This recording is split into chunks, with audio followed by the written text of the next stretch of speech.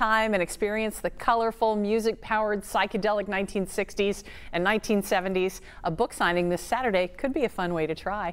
Bell Bottoms to Gucci drops you into the year 1964, when the first protests of that era were born. It's the second in the Patti Rae series of books from author and local writing instructor Ellen Everman, who is our guest this morning. Ellen, good to see you. Good to see you. Thank you for having me on. So this book starts with your character in college, yes, in 1964, and that was a pretty tumultuous time, yes, in America. Is that a time you experienced yourself? No, actually I had to do quite a bit of research. I was only 13 years old in '64. Okay. But no, I had to do some research, and Patti Rae actually is part of the sequel. Pink Dice was the novel she was in at first. And then she's 11 years old when you leave that book. When you come into this book, she's 18, she's just graduated from high school, and she's gone to UC Berkeley. And she is groomed by a Svengali who's based on Mario Savio, who was the kingpin of the civil rights and free speech movement back in 1964. That character's name is David, and he grooms her to be a typical, stereotypical protesting campus hippie. Okay.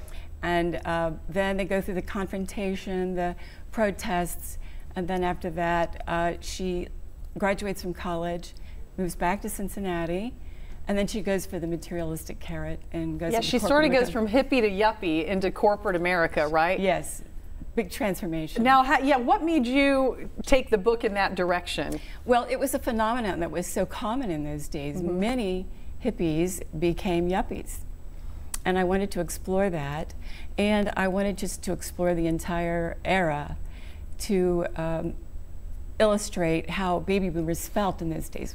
A lot of emotional things were going on, social injustices which we're still fighting today, and actually this is a very good time for the book to come out because there's so many similarities to that period and this period. You even have a mafia connection in your story. Newport Mafia, yes. Because of Newport? Mm-hmm. Yeah? Right. Well, there is a JFK assassination conspiracy theory in the book. Okay. And part of that theory is mafia. And I don't want to tell too much about this. Okay, but there's a lot going on. Now, we got about a minute left, so I want to talk about the book release party Saturday at the Baker Hunt Gallery over in Northern Kentucky. Yes. You're really making it into a party. You want people to dress up, you're going to have music. Right, J.D. Hughes will be spinning the tunes. We're even going to have some live performances. Skip Kaysen and the Buckeye Station and some others, and Miles Kitchen, and we'll be giving away prizes for best hippie and mafia contests. Okay, so you can break out your mafia gear or your bell bottoms or whatever and wear it to the book release party. It's this Saturday from 3 o'clock until 7 o'clock at Baker Hunt, which is on Greenup Street in Covington. And if you want some more information, just go to local12.com and click on those Get It Now links for more details.